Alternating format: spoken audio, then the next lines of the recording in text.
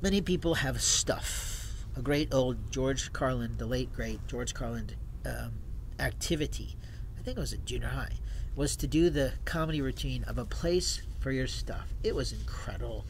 I loved that. It was actually, I think, a cassette tape I had of mine being played into a, what do you call it? We call it a boom blaster at that time, in which I purchased with the help of a sibling who was working pretty full time. She paid for it. I paid her back. It was a great business decision in every way because it taught me the value of earning and it taught me the value of debt. But at the same time, I still have that boom blaster, I hope to God, in my storage because it had great speakers for putting in a microphone to utilize.